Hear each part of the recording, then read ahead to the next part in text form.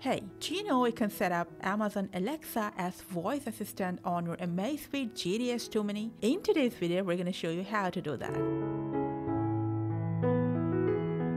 First, open your Zip app. Go to your profile, tap on the device name, scroll down a bit, and then tap on Amazon Alexa to set up. Agree to terms and conditions, log into Amazon. Now here, just follow the commands if you create an account, or just log into your existing Amazon account.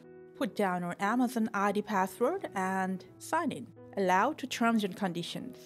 Here, just log into your Amazon account. Select language from here. Press OK. And whenever you want, you can change your language from here as well. Now your setup is complete. Swipe right on your watch. Just wait for a while. And if you see Alexa is listening, tell her to set up an alarm or ask about the weather. Hey Alexa, what's the temperature in California?